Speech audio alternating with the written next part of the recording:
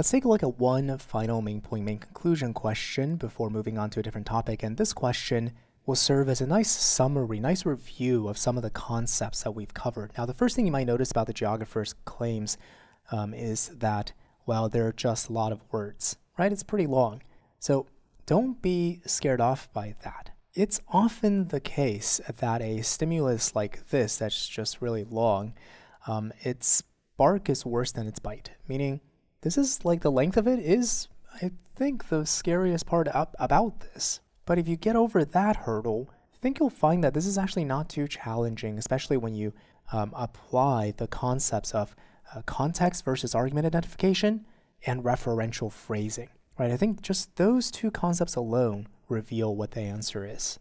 Okay, so let's take a look at the geographer's claims. Because tropical storms require heat and moisture, they form especially over ocean surfaces of at least this temperature, ocean temperatures that global warming would encourage. Okay, so for this reason, referential phrase, many early discussions of global warming predicted that it would cause more frequent and intense tropical storms, right? So another referential phrase. But recent research shows that this prediction, referential phrase, is unlikely to be borne out. Other factors, such as instabilities in wind flow, are likely to counteract global warming's effects on tropical storm development. Okay, so context versus conclusion first. Notice this word but. It's operating in the same way that, or it's operating in the expected way of separating out context here from our author's argument. And within the context, you notice there's some other people's argument, right? Like it's not clear who these other people are, but the geographer just references them by saying many early discussions. Well, who are having these? Some people are having these discussions, but whoever they are, that's their argument. Oh, because of this, we make the prediction that global warming would cause more frequent, intense tropical storms. Okay, so other people's argument. Now, within the context of this argument, it's already happening. Our geographer says, wait, hold on a second, but here's the argument I want to make. Now, where's the conclusion? Where's the premise? The conclusion is this. Recent research shows that this prediction is unlikely to be borne out. Why?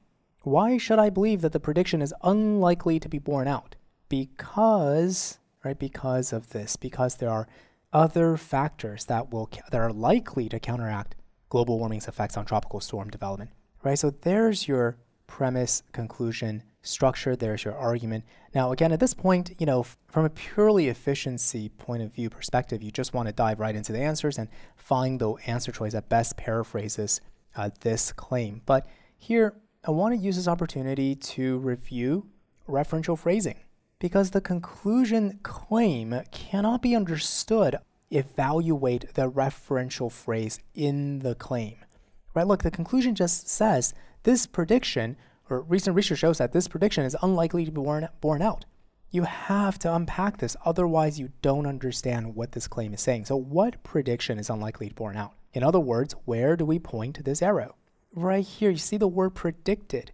The prediction that it would cause more frequent, intense tropical storms.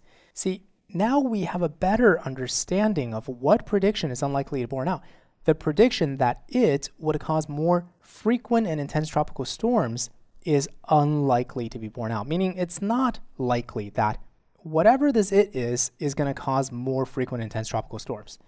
Now, I said whatever this it is because embedded in the referent of this referential phrase is another referential phrase, right? It's embedded, it's nested.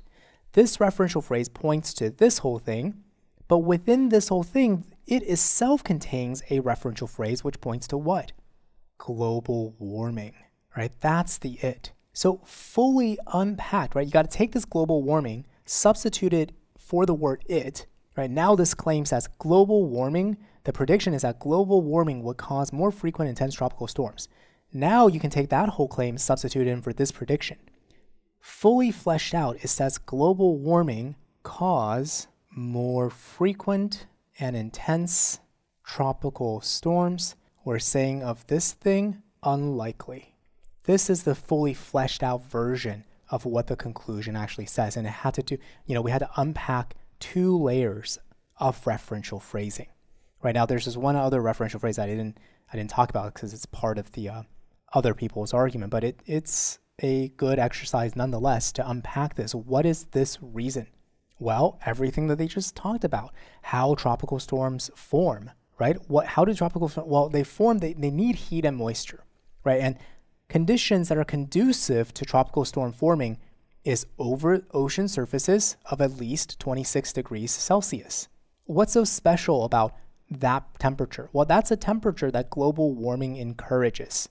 So for all those reasons, you see, early discussions of global warming predict that global warming would cause more frequent intense tropical storms. And it kind of makes sense. If this is the narrow view that's taken, right? If these are all the only factors that we consider, then the prediction makes a lot of sense.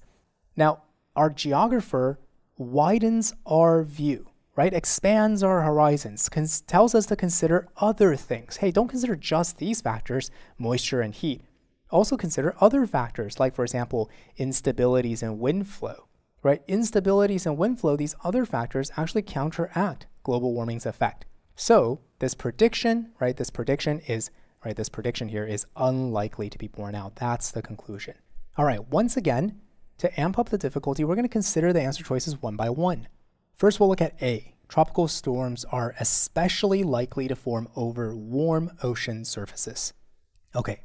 Clearly not the right answer because it's not even close to what the conclusion is saying. Right? Where is answer choice A though? A is present somewhere in the stimulus. Right? It's present in the context. Right? The they here, another referential phrase, tropical storms, form especially over ocean surfaces at least 20. There it is. Tropical storms especially likely to form over warm ocean surfaces. How about B, which says contrary to early discussions, global warming is not the only factor affecting the frequency and intensity of tropical storms. This sounds good, right? Because that does sound like what we're saying. The recent research, in fact, revealed other factors. So global warming is not the only factor, namely other factors like instabilities in wind flow. Yeah, that's right. I mean, it is true in the same way that A is true. Like, it's not this part, at least not in this part of the answer. It's not misrepresenting anything we encountered in the stimulus. But that doesn't mean it's answering the question of what is the conclusion, right? So again, once you've identified what the conclusion is in a main point, main conclusion question, you, as best as you can, actually try to forget what the other stuff is, precisely to sidestep these baits that are being laid out, right? B wants you to connect it to this last bit. Not good. That's not the conclusion. Okay, so one other thing I want to point out about B is that if you consider the first four words, it actually is now misrepresenting the information in the stimulus, right? It says contrary to early discussions, global warming is not the only factor. This implies that in the early discussions, they thought global warming was the only factor. That's not true. Or at minimum, we don't know whether that's true. What we do know is that in the early discussions, surely they considered global warming as a factor in the frequency and intensity of tropical storms. Did they, in these early discussions, assume it was the only factor? It's not clear. Perhaps they, even in those early discussions, considered other factors like instabilities in wind flow. It's just that the data back then showed that instabilities in wind flow wouldn't be strong enough to counteract global warming's effects, right? And now more recent research shows that actually, wait, those other factors like instabilities are strong enough to counteract global warming's effects. So the fact that the early discussions mentioned global warming and mentioned that global warming caused more frequent and intense tropical storms doesn't mean that they didn't consider other factors. Granted, the point I'm making here is really minor, right? You want to get rid of B not really for that reason. You want to get rid of B because it just doesn't match what the conclusion is saying. But I make this small point about B because this is the kind of analysis, this is a level of granularity that other questions, much harder questions turn on. How about C? If global warming were reversed, tropical storms would be less frequent and intense. Now, some of you might be like, okay, this is obviously wrong for the reasons that we had covered previously. Our conclusion is not a hypothetical, it's not a conditional claim, it's just a factual claim, right? We are just making this claim that right now, given the evidence that we have, we can make a prediction that it's unlikely that global warming would cause more frequent and intense tropical storms. versus answer choice C is a conditional claim, is a hypothetical claim. If something were the case, then something else would be the case. At the highest level, it doesn't match, so we can get rid of it. Good, right? Good. If you eliminate C for that reason, very good. Now, if you felt attracted to C, I want to know if you, upon reading answer choice C, started to conjure up a world in which global warming were reversed, right? Because that's C's objective. That's what C is trying to get you to do, like kind of forget about the question stem. She's like, hey, let's play an imagination game. Like hypothetically, let's say we were able to reverse global warming. Wouldn't that mean in that world where global warming were reversed, in that world, tropical storms would be less frequent and less intense, right? So you start thinking, well, is that true? Let's see, how do tropical storms form? They require heat, but if it's cooler, then maybe they wouldn't form as frequent. Yeah, you're already chasing a decoy, right? Like none of those considerations matter. You're just trying to find the best paraphrasing of the conclusion.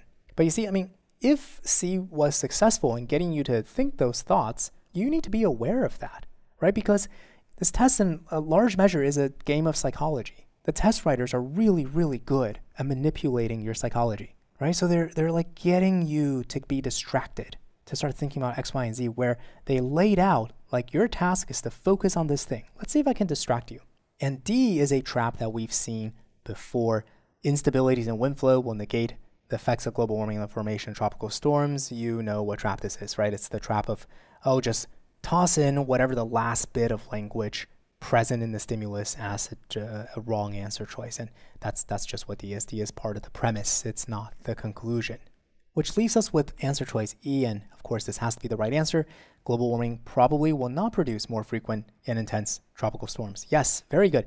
Notice the level of certainty present in the answer choice matches the level of certainty present in the conclusion. We're not saying it's guaranteed that global warming won't cause more frequent and intense tropical storms. We're saying that it's unlikely that global warming will cause more frequent and intense storms. So that's what E mirrors. Global warming probably will not produce more frequent and intense tropical storms. Now, this is really important, okay? Because if answer choice E were present like this, E would be the wrong answer choice. And I'm pointing this out again because it's not present in question 14, right? They didn't employ this trap, but they will, okay? They will. In fact, we've seen a version of this in one of the previous questions where we had a comparative statement and the answer choice didn't respect the relative nature of comparative statements. It gave us an absolute claim. That's very similar to what E could have done, right? E could have been a trap answer choice that instead of respecting the hedging that was present in the conclusion just gave us a version that was too strong. And if it did that, it would just be the wrong answer.